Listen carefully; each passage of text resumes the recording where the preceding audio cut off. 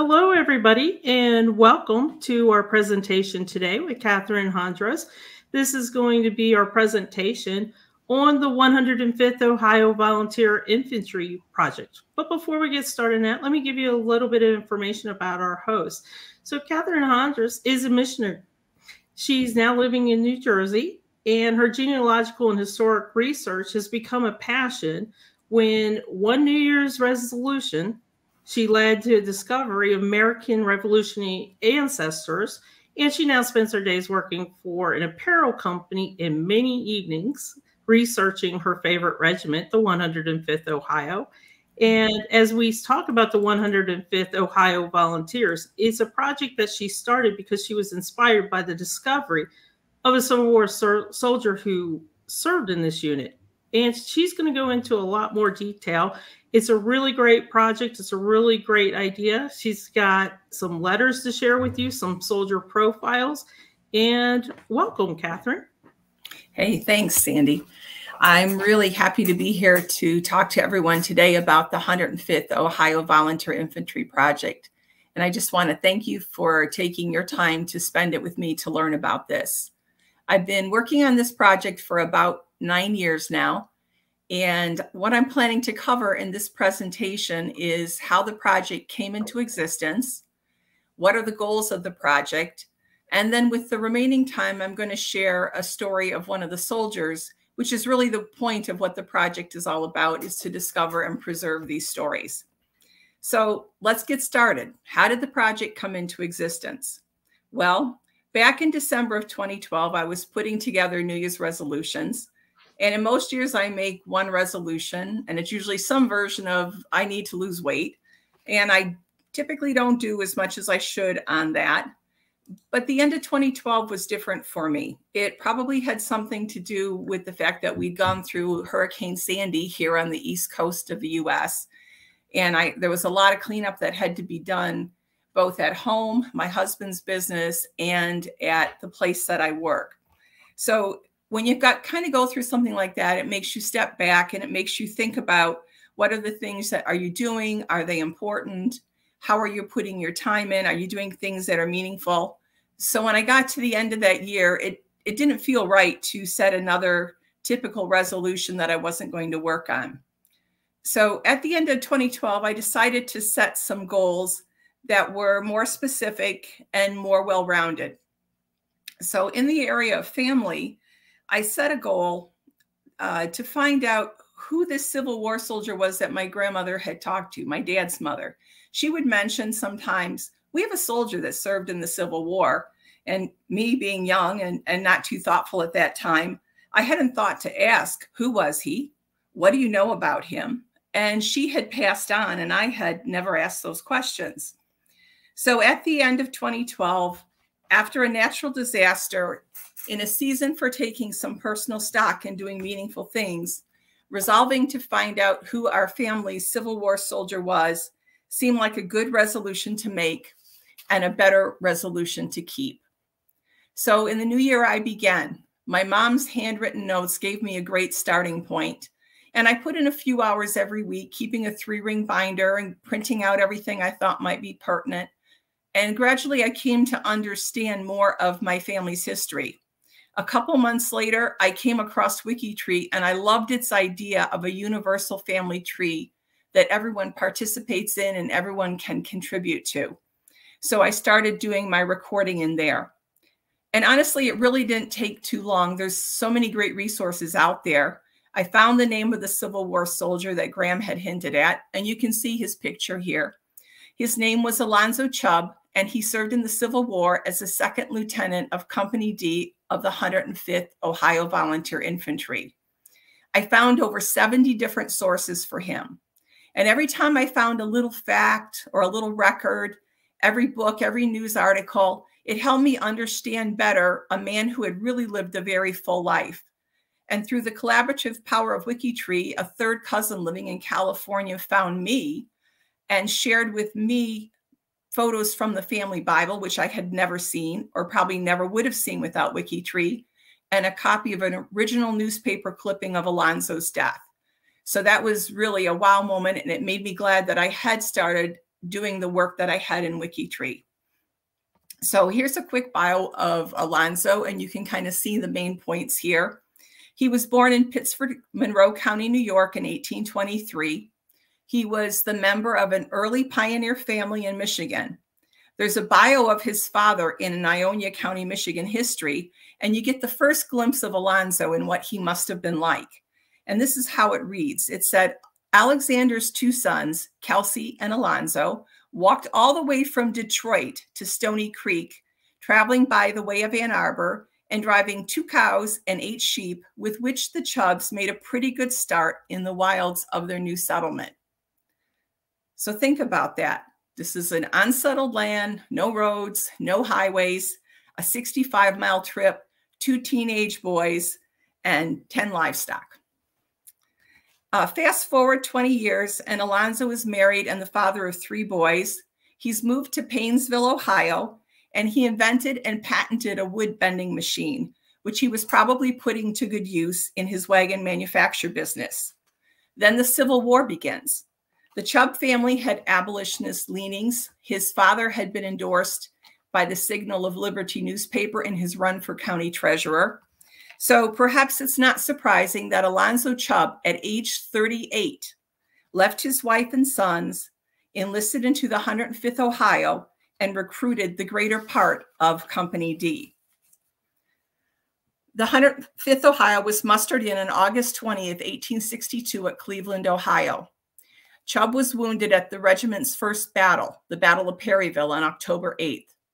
Then, on January 21st, 1863, he was captured by the Confederates as a member of the forage train, along with 115 other men from the 105th. A few of the captured men escaped, and most were promptly paroled. But the Confederate General Braxton Bragg had other plans for the 3 captured officers. Captain Byron Canfield, Albion Weingart Turgey, who was first lieutenant of Company G, and second lieutenant Alonzo Chubb.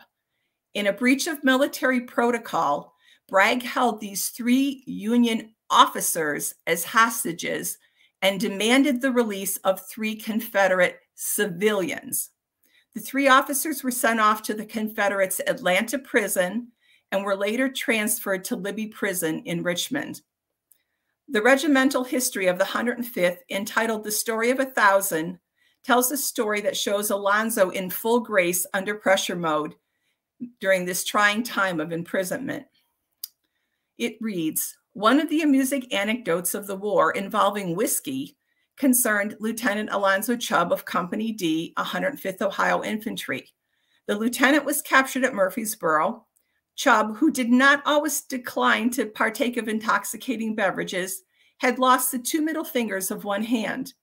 His favorite answer when asked to imbibe was to put his hand with only the first and little fingers on it beside a glass and say, only 2 fingers, if you please. The joke was always new and usually convulsing. On the way as prisoner from Atlanta to Richmond, Chubb and the others were under a genial Confederate captain who was so enamored with this joke of Chubb's that he got Lieutenant Chubb out at every station where they stopped long enough to visit a saloon to show the Yankee method of measuring a drink.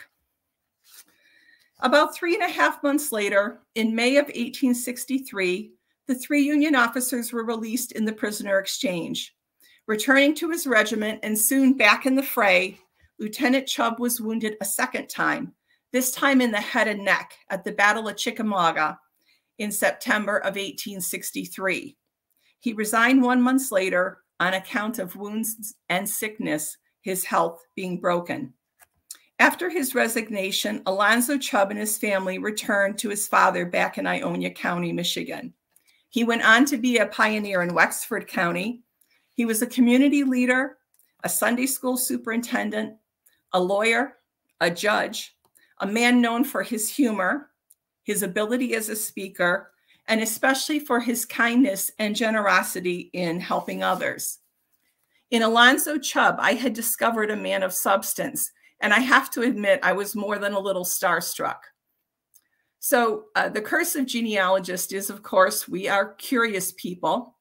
And I was curious because Alonzo had turned out to be such an interesting person.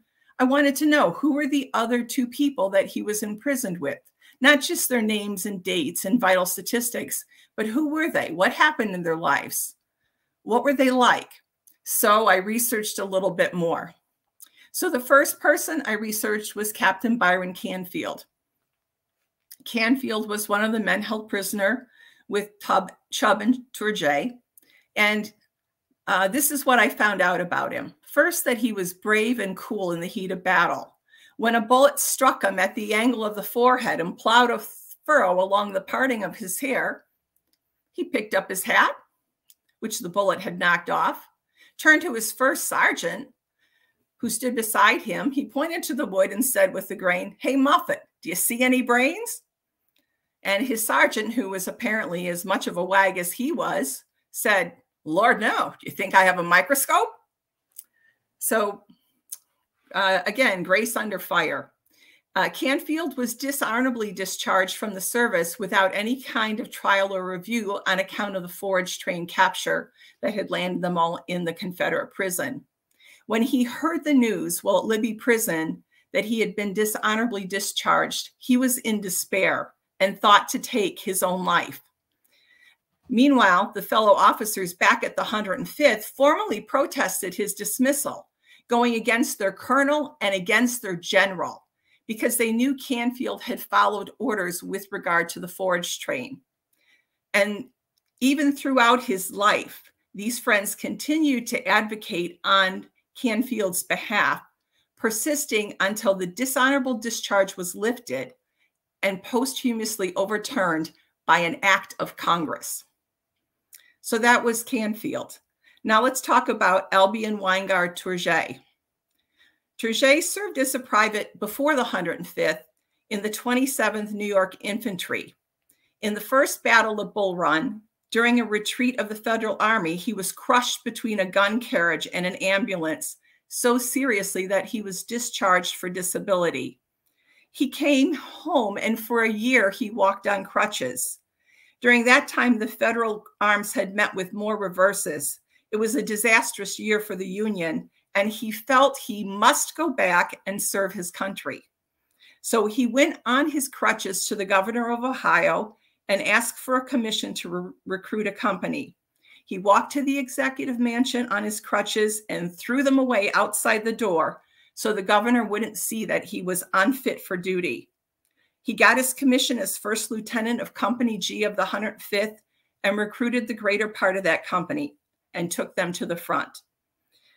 Tourget is an all but forgotten but important and passionate Victorian-era civil rights activist. He litigated unsuccessfully for Homer Plessy in the famous segregation case, Plessy versus Ferguson, before the Supreme Court. And he's credited with introducing the phrase colorblind justice. He was a radical Republican, a Reconstructionist who authored A Fool's Errand and Bricks Without Straw, a lawyer, a judge, and a diplomat. All of these men, the disgraced and redeemed captain, the lifelong civil rights firebrand, and my 2 times pioneer Alonzo were complex, imperfect, and their lives were very interesting, and I was hooked. So as I thought about them, I realized the stories of most of the soldiers of the 105th were probably not known and were probably not easily discoverable. So I purposed to research every last one of them. Now, every soldier has a story. Many of them went back to their farms or to their businesses and lived simple lives. Others were pioneers in the West. A few went back east. Some answered higher calls, becoming philanthropists and preachers. Some suffered great tragedy, and some experienced what we might today call PTSD. A handful have been elusive, and I haven't uncovered their stories yet, but I think I will. So for the next 8 years, I went to work on building soldier stories and benefited from WikiTree collaboration. When 600 soldiers were completed, which was about a little bit more than the halfway mark, I felt confident enough to set up the WikiTree 105th Ohio Volunteer Infantry Project. And I think Alonzo Chubb, Byron Canfield, and Albion Tourget would approve. So the goals and structure of the project. So now that I've explained how the project began, let's talk about the goals. So first, a bit about the regiment. The 105th Ohio was organized at Cleveland, mustered in for a term of 3 years, beginning on August 20th, 1862, under the command of Albert S. Hall. The regiment came from 5 counties in northeastern Ohio, namely Ashtabula, Geauga, Lake, Mahoning, and Trumbull.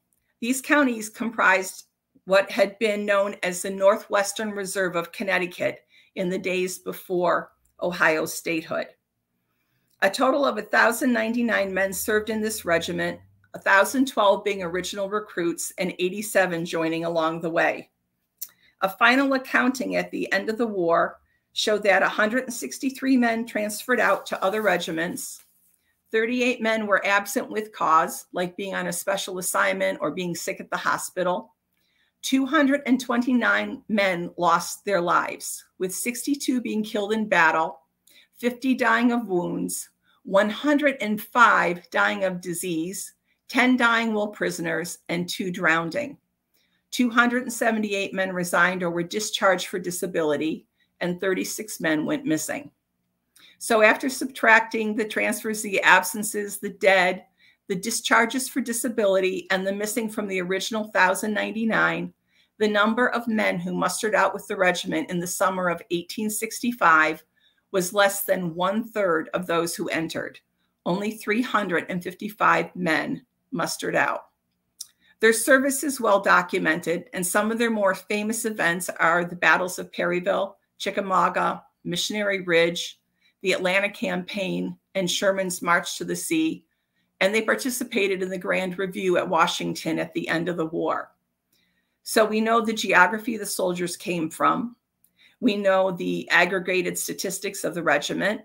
We know the battles, skirmishes, sieges, marches the regiment participated in. We know that by the time they got to Goldsboro, North Carolina, many of them were barefoot and without proper Union uniforms. Some were wearing Confederate uniforms and civilian clothing. So while we know all these facts about the regiment as a whole, we probably don't know much, if anything, about the men who served. What were they like personally? What happened in their lives?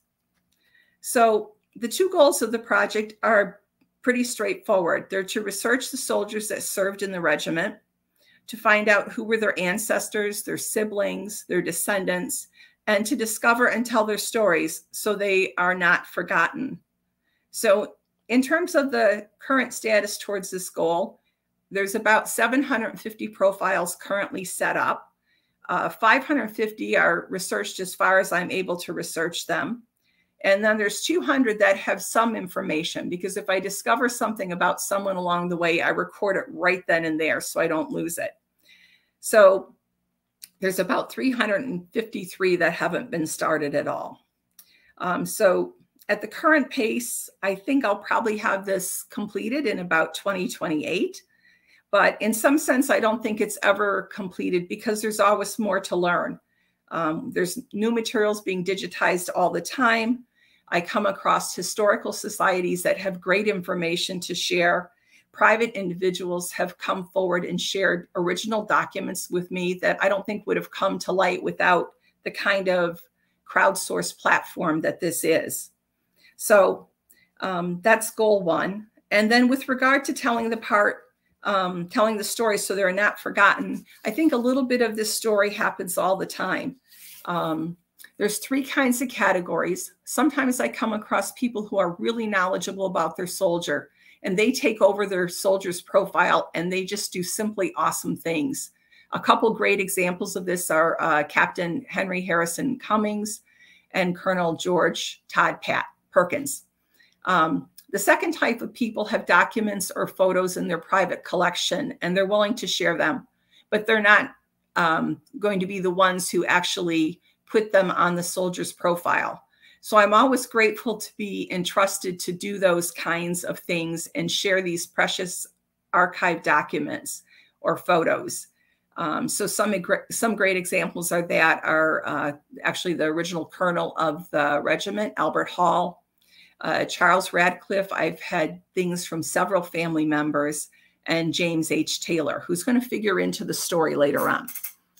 And then the third and most frequent question I received is, because I'm the profile owner, people say, are you related to me? And typically I'm not, because I'm only related to Alonzo. But my response is always along the lines of, I don't have a family connection to you, but I do have a war connection. Let me explain and tell you about your soldier. So I was going through my email last night just to see how often that's happened. And that has happened 51 times so far since I started the project. And I think that's awesome, because that's 51 stories that will be remembered. And then the second goal is to just make for a complete repository of reference materials. And this is also kind of an idealistic goal, but I do collect information. I have pages that record relationships between the soldiers, marriages, they married a sister, their brother-in-laws, their father and son. Those things are recorded. And I have a page of reference materials, either where there's a direct link to an online repository of the material, or if a historical society or a state library or something has it, I provide all those links so that if someone else wants to do research, it's all there and available for them. So those are the two goals. So now let's talk about the story of Samuel Brooks and his pension. So I've got a timeline here just to help keep the dates straight and to set those in everybody's mind. So we've got Samuel Brooks. He enlisted in 1862. He's wounded in Fayetteville, North Carolina in 1865, very close to the end of the war. He's discharged for disability. He gets a pension at $4 a month right after the war. And then 4 years later, his pension is dropped. And he spends 15 years trying to get his pension restored. There is a heart-wrenching letter from his wife, which I'm going to share with you. And then eventually his pension is re-examined and it goes before the US Congress as a bill. So we'll talk about all of that. So let me start with a letter, a little bit about Samuel Brooks. He was the son of William and Electa Fellers Brooks, and he was said to have been born in a log cabin in Mentor Township, Ashtabula County, Ohio in 1842, when roads were scarce and wildcats were plentiful. He was one of 7 children with 4 sisters and 2 brothers. After the Civil War, he married an Irish-born woman named Maria Dyer, and they had 8 children, 5 girls and 3 boys. So now I'm going to set the stage for the story, and I'm going to read a report from a Mr. Davis on the Committee for Pensions that accompanied Senate Bill number 338 in 1885. And this is what it says. Samuel Brooks enlisted as a private in Company D, 105th Regiment, Ohio Volunteers, August 2nd, 1862, and was wounded at Fayetteville, North Carolina on March 16th, 1865, was discharged May 16th, 1865, was pensioned at $4 per month from November 21st, 1866, which pension was under the Arrears Act related back to May of 1865, and was dropped December 1st, 1870. This bill is for granting him a pension. Now, just a side note, the $4 in 1866, according to some online calculators, would be about $75 a month today. So continuing with the letter, the declaration of the claimant for a pension was made on November 16th, 1866. It recites generally that his wound was received at Fayetteville, North Carolina on March 1865 in the service and in the line of duty on or about the 16th day of March, 1865, and particularly while on the skirmish line and entering the said town of Fayetteville, he was wounded by a musket ball from the rebels passing through the left arm above the elbow and through the left breast superficially, etc. Upon this declaration, the testimony of 2 comrades, one of whom saw him shot, and the other who knew the fact from seeing him 2 days before and after the wound was received, and the company roll of the day reporting him absent wounded, the pension was granted for the date and sum above mentioned. The claimant is an illiterate man, unskilled in expression, which I find just as another aside, I find that amazing that this man persisted 15 years and was able to do what he did to reclaim his pension. So the claimant is an illiterate man, unskilled in expression, and the declaration for the pension was written by a person who, as the papers show, was the clerk of the probate judge before whom the attestation was made.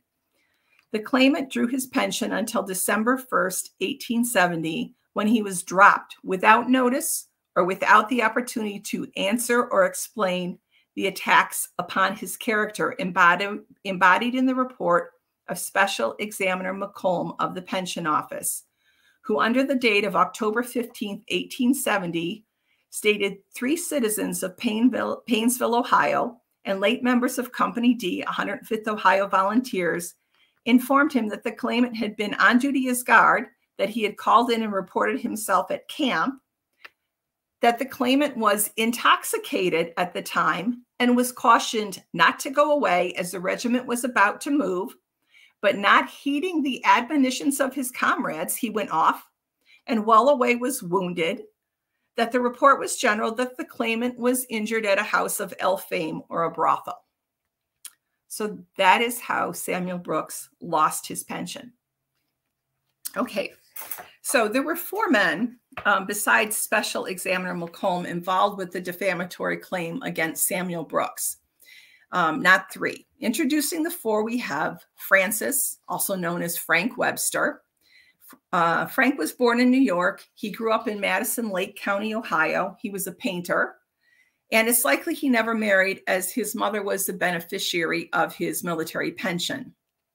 The second man was a man named Minor Allen. He was a railroad engineer. He was married by about 1870. And by about 1874, he and his family had relocated to California. In 1885, he was said to be living in San Rafael, Marin County, California. And we know that he had at least 2 sons and 1 daughter. The third man, Elman Grover, was a laborer.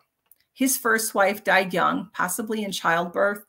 He married a second time in 1872 and later in life for a third time. He has no known children, and he appears to have lived his entire life in Lake County, Ohio.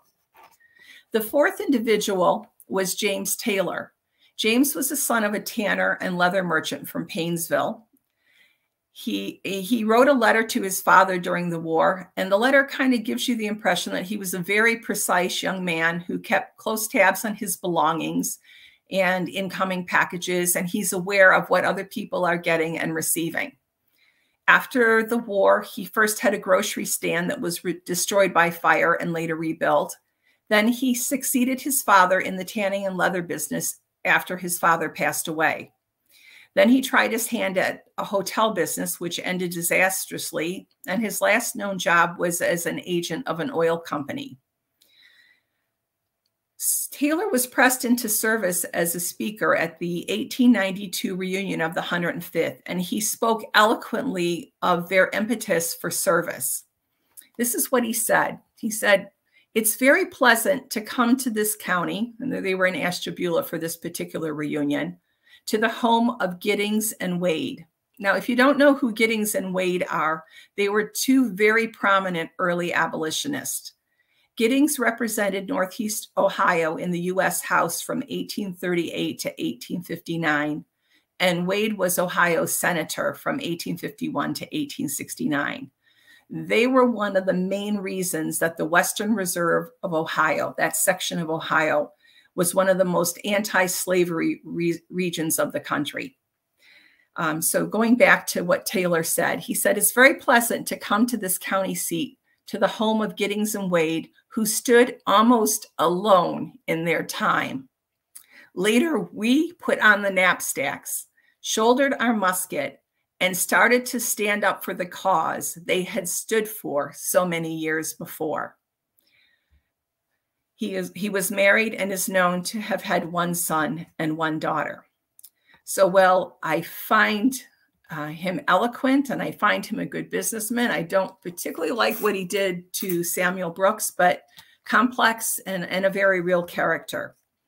Anyway, all four, Webster, Allen, Grover, and Taylor, enlisted as privates in the 105th Ohio. And during the war, Taylor was promoted to sergeant major. They were all mustered out at the end of the war, serving the entire duration. So Special Examiner McComb, based on the claim that Samuel Brooks was not injured in the line of duty, fortified by the claims that he left the regiment when advised not to, that he was drunk, that he visited a brothel, that this claim was made by 4 witnesses.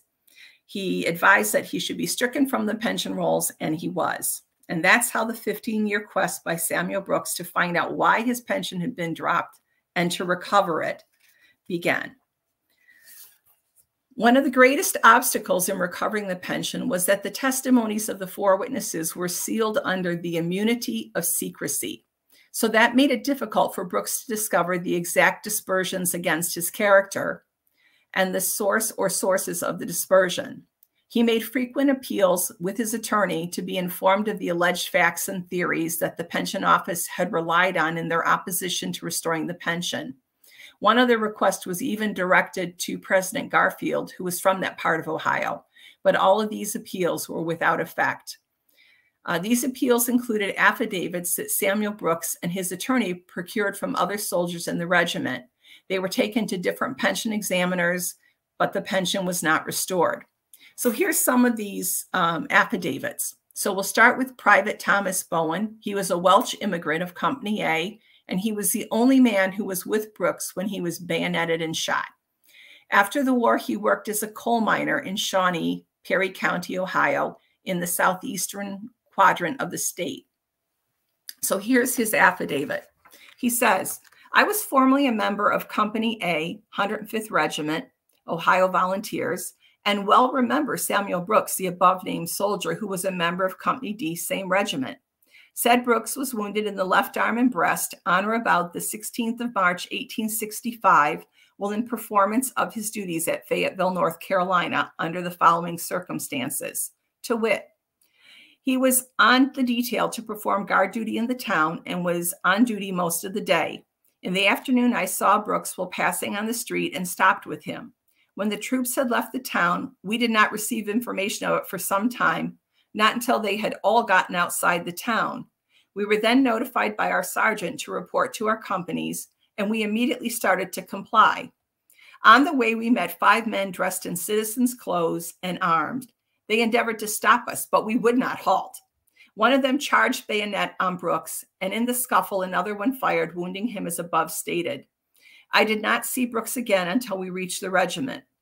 Brooks was not stationed at a house of ill fame, nor did neither he or I visit such a house during the time I was with him. Neither of us had anything to drink during the day. The shooting was in no manner the fault of Brooks. We were on our way to join the companies of which we were members. I was the only man with him when he was shot. Another individual who testified for him was the sergeant, Sergeant Marshall Teachout of Company D. He had worked as a clerk in McMinnville, Tennessee, immediately following the war for about 8 years. Then he moved to White Cloud, Newaygo County, Michigan, and worked as a river foreman on the White River. This is his affidavit. I was formerly Sergeant Company D, 105th Regiment, Ohio Volunteer Infantry, and remember Samuel Brooks, who was a member of the same company and regiment. When our right arrived at Fayetteville, North Carolina, on or about the 16th of March, 1865, it was detailed, or at least a portion of it, to guard the place. And our major was the acting provost marshal.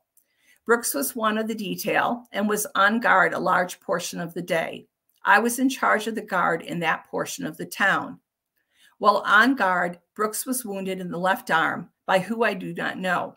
He did not leave Fayetteville with the company, but my recollection is that when he came to it, just as it was about to start, he was then wounded.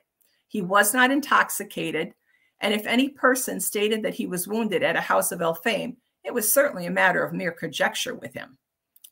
And then finally, the captain. Captain Reuben G. Morgaridge, a clothing and furnishing stores owner at Titusville, Erie County, Pennsylvania, captain of the claimant's company, testified. Was with the company at Fayetteville, North Carolina. The claimant was with the company and at Fayetteville. that when the Army was there, the 105th Infantry was detailed to guard the town, and my company with the rest, and the claimant went on duty with the rest of the company. In order to better guard the town, it was decided to divide it into districts, which was done, one company being signed to each district. Guards were then placed at such places in the town as would preserve order and protect property. In many instances, guards were stationed at private houses. Claimant went on duty with the rest of the company, and while on said guard duty or before he rejoined his company, he was wounded. I was not present when the claimant received his wound and did not see him when he was shot, but do know that he went on duty with the rest of the company and that when he returned, he was wounded. I would further say, when the Army moved out of Fayetteville towards Goldsboro, North Carolina, the 105th Ohio Volunteer Infantry remained on duty in the town until the Army trains had all moved out, said regiment covering the extreme rear of the Army. I would further state that the claimant was a brave soldier and did his full duty as a soldier while in my company and under my command. The truth of the above statements I can personally certify to because I was personally knowing of them. So 3 pretty strong affidavits. Other affidavits were obtained from Private Orrin Snedeker, a paper mill worker at Chagrin Falls, Private Reuben M. Simmons, a carpenter at Union City, Branch County, Michigan. So you can imagine the time it took, given the resources of finding people and looking things up in those days, to track down these former soldiers, to contact them, and to obtain their sworn testimonies in the various distant places that he lived, that they all lived. Finally, in 1884, 14 years after Samuel lost his pension, Maria Dyer Brooks, his wife, was frustrated by the lack of progress, and she wrote directly to the Commissioner of Pensions, a man named William Wade Dudley, and asked for the restoration of her husband's pension. You can deduce from the letter that Maria is now aware of the nature of the secret accusations made against her husband. The Pension Committee's assessment of her letter later on was that it was written by an honest wife and mother to whom the pension is much more for the comforts it would bring, but to whom it would be vastly more as the seal and pledge of the husband's honor and the family's good name. Her letter reads as follows, and her frustration is just so loud in this. Mr. W. W. Dudley, and this is February 16th, 1884. Sir, I thought I would take the liberty of dropping you a few lines myself, seeing that you did not answer my husband's letter. Now this talk about him, it's all false, for I have known him from a boy up, Mr. Dudley, sir. I think it's a poor excuse to believe false stories. I think he ought to have his pension. I think he has sent in sufficient proof, and good responsible men. You know, the best of men have enemies. Now, if I could find out who those boys are, he would make them prove it. I wish you would let me know if you could. Samuel's health is very poor, and he cannot work as other men can. His wounds bother him dreadful bad. Oh, how they do pain him before a storm, and it's growing worse. My husband was a strong, healthy boy when he went into the Army, and he has never had a day's good health since he came out. He has been a great distance to get his captain's affidavits and others also. They have respected him enough to drop him a card to see if he redeemed his pension. If he was such a man as they say he was in the Army, why would these businessmen be willing to help him? It has cost a great deal to go from one place to another. They live so far apart. They all seem to think he was a good boy in the service. But Mr. Dudley, he did not go in for money. He went in for his country, done his duty properly, never came home on a furlough, served almost 3 years until he got wounded, got an honorable discharge like a man. His parents and relations are good, respectable, and responsible people, and mine also. Now, Mr. Dudley, I have a weakly family to take care of and a sickly man and little to do it with. Now, Mr. Dudley, please let me know what further proof you want. It would help me a great deal, for I need it bad, for I think it is due to me. for he has lost both his health and wealth in the army. Now I hope to hear good news next time. This money is due to us if verity is shown. No more at present. Write soon if you please, and let me know what you are going to do about this business. Very truly, Maria Brooks. So finally, in 1885, 15 years after Samuel Brooks was dropped from the pension roll, the pension board agrees to re-examine his case. At least 4 different special examiners, Keeney, Loomis, Parker, and Sweetser, each had a part in the review of the case. They reviewed the affidavits that were given by Thomas Bowen, Marshall Teachout, Orrin Snedeker, Reuben Sibbons, and Reuben Morgaridge, and in some cases they interrogated those witnesses. In addition to reviewing the testimony, the special examiner's job was to record their assessment of the witness. Of Thomas Bowen, the soldier who testified about being with Brooks when he was bayoneted and shot, Parker wrote, "Bowen is an ignorant man, but his story is told in a truthful manner, and I believe him." Captain Reuben Morgaridge did not fare so well in Special Agent Loomis's opinion. He found him to be vacillating and uncertain, and inclined under the direction of leading questions by the examiner to give color to suggestion. His testimony as a whole, if it possesses any value, is in favor of the claimant. The special examiners also identified other possible witnesses.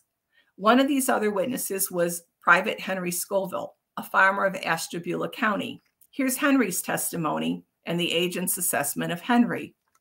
The testimony declared that he, Henry Scoville, was on guard duty at a private house next to the one claimant Samuel Brooks was guarding, that he was relieved from duty just after the claimant was and ordered to report to his company at once, that they were going to evacuate the city. So he took right on down the street after the claimant, though on the other side, keeping in sight of him and one Bowen who was with him, and saw them attacked by armed citizens and heard the firing. When the difficulty arose, the witness, quote, "did not stop just then to make a close inspection of things, but got away from there pretty lively himself." And the next thing he saw of the claimant was when they found him at the pontoon bridge, shot, wounded, that he was in the line of duty when wounded, when he was not drunk or under the influence of liquor, he was not a drinking man, and was going direct to his company when wounded.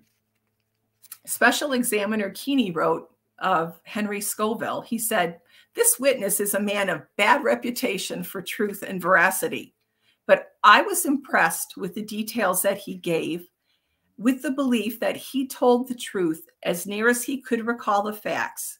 His manner was fair and exhibited no bias or prejudices." Other new testimonies were sought from Private Samuel J. Potts and Losi Swartout, First Sergeant George L. Mason, and Dr. John Turnbull. Dr. Turnbull's testimony was particularly valuable as the doctor had been the assistant surgeon of the 105th, was very well respected, and aspects of his testimony could be validated against the unit's medical logs. Here's an excerpt from what Special Examiner Sweetser wrote. When deponent, Dr. Turnbull, found Brooks lying wounded, he was to all appearances perfectly sober. If he was not, he certainly would have known it. Soldier was not, to his knowledge, in the habit of drinking. He was a good soldier, no shirk and no coward, and always prompt in the performance of duty. And a surgeon very soon finds out who the shirks and cowards are. Statements given herein are from the record made on the morning sick report and the prescription book of the 105th Regiment, and partly from memory also. He knew the soldier sufficiently well to know if he had been addicted to loose habits of any kind.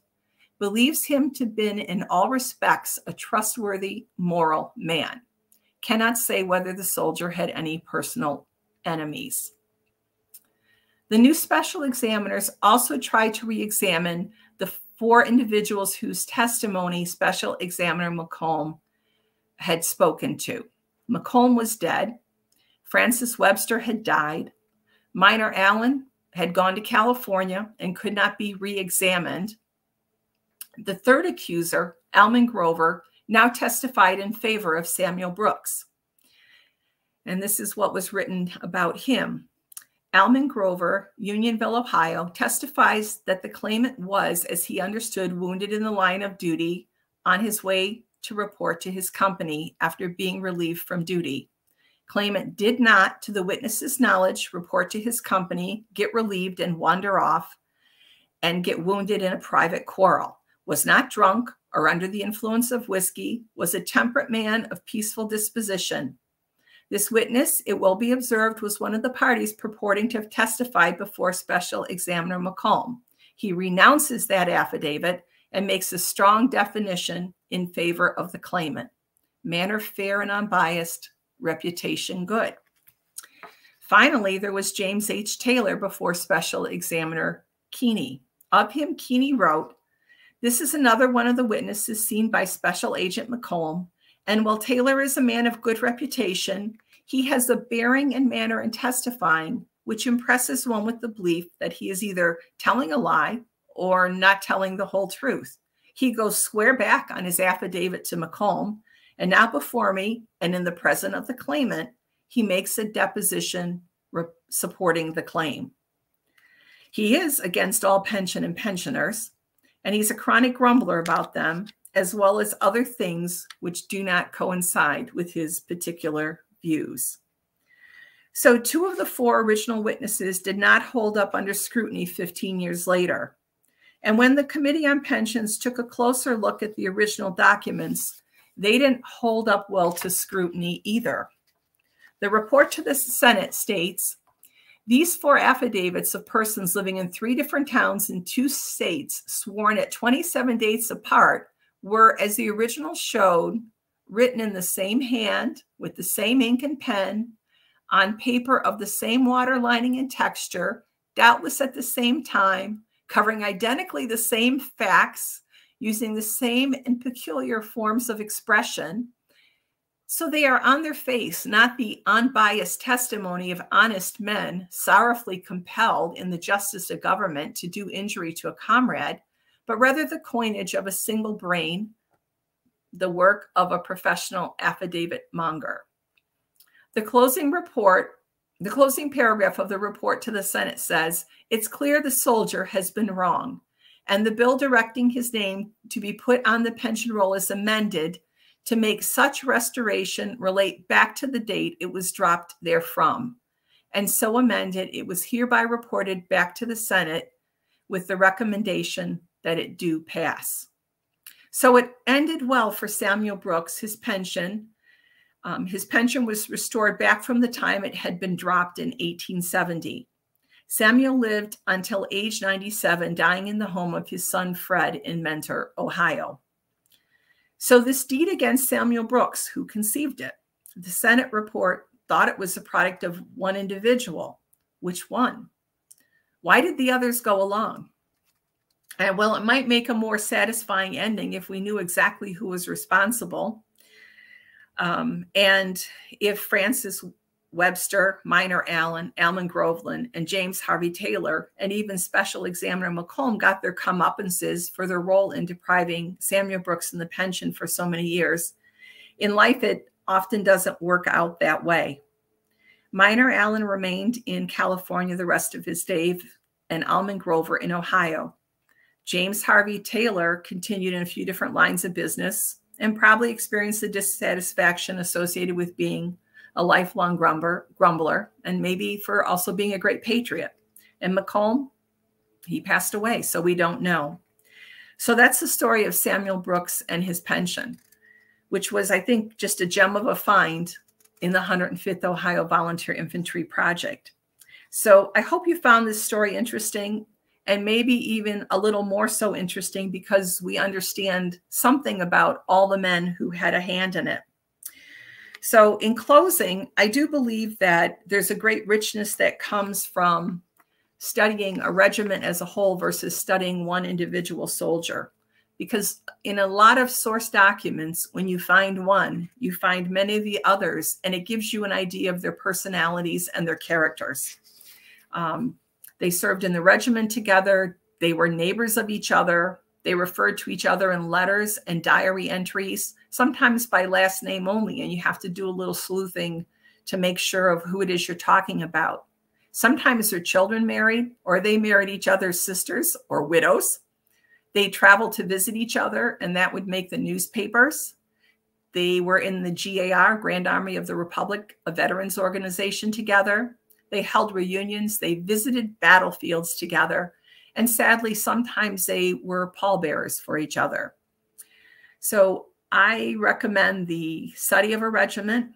I never knew that I would find this kind of richness when I began this project. If you'd like to know more, I think that Sandy has shared the link to the regiment. And if you would like to find out more or be part of this project, I'd love to have the help. Thank you so much for listening. And I do have time for a few questions if anyone would like to add them. We do have a couple of questions. I know that some have kind of been answered by some fans that are in the chat. So let me, Michael asked what the honors the company were awarded, but I do know that somebody also mentioned that on the free space page, you have a list of that. But could you just quickly just give us a 20-second recap of what the honors might have been that were awarded to this group? In terms of military honors to the group? Yes. I know the battles that they served in, which was Perryville, Chickamauga, Missionary Ridge, Ringgold. And I do have those listed there. They were associated with the acorn and the oak tree because they stood so strong in the battles after originally being decimated at Perryville. But other than that, I don't have any specifics on awards from them, and I haven't found those kind of records. Okay. And then we've got if someone has that, I'm all for it. Well, that would be great, wouldn't it? Yeah. And we have another comment from Blake, who's very interested in Samuel Brooks. So, hi, Blake. So it looks like you've got a fellow researcher here of the regiment and of Samuel Brooks. That would be amazing. Now, I just want to spend a minute or so. I don't know if everybody knows this, but you also have something called Write a Soldier a Letter. Did I get that right? Oh, yes. This is a project that my mom got me started on. My grandfather worked in the duck plant in Pontiac, Michigan during World War II. And he started a club at the plant called the Write a Fighter Club. And during the war, he wrote to 7 different soldiers, and he kept all those letters. And after he passed, my grandmother kept them, and then my mother inherited them, and she gave them to me and asked if I would try to find the families of these soldiers that he wrote to and return the letters. So because WikiTree is crowdsourced and because a lot of people come there, I thought, well, let me try to research these 7 men as best I can. And let's put the profiles out there. So they've been out for a while, and I've had some inquiries on them, but kind of an amazing thing happened about maybe 2 months ago now. So a lady named Janine from Sandy's Appalachia Project found the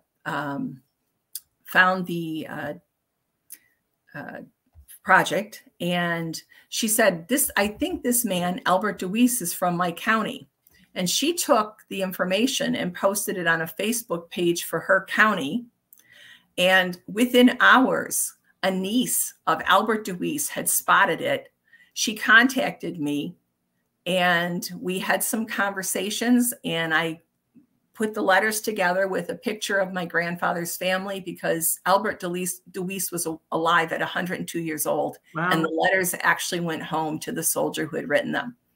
Now, that's amazing to me that it was awesome. That again talks about the collaboration of WikiTree. And I want to also really point out to everybody that Cathryn, when she created the 105th Project, this also speaks to the power of anybody that has such a passion or such a curiosity for a group of individuals or a town or an area. Create a free space page. And that's what got this going. And because her free space page of the 105th is so awesome, it is so much information on it. And when you help her out, she even gives you a sample profiles way that she's documenting these individuals.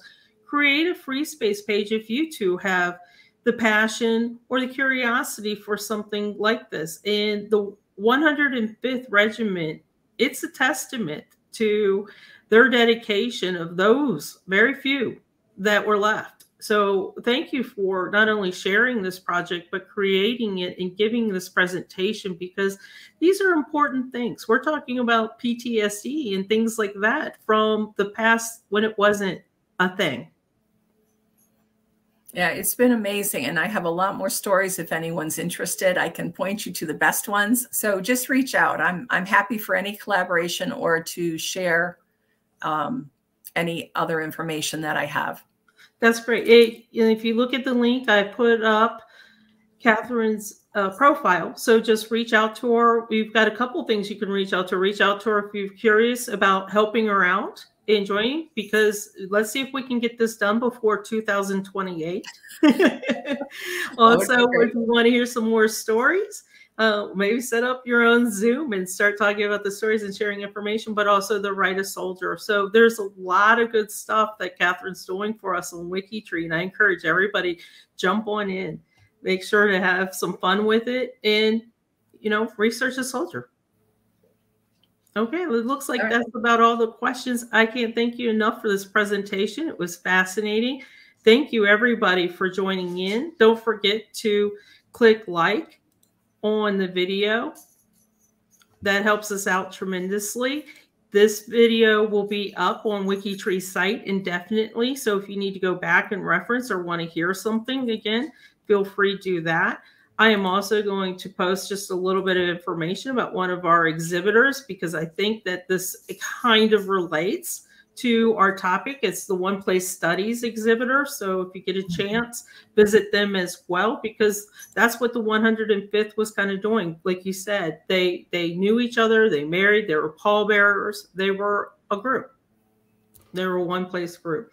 So again, thank you all, and have a good evening. If you're not in the States, have a good morning. Thank you so much.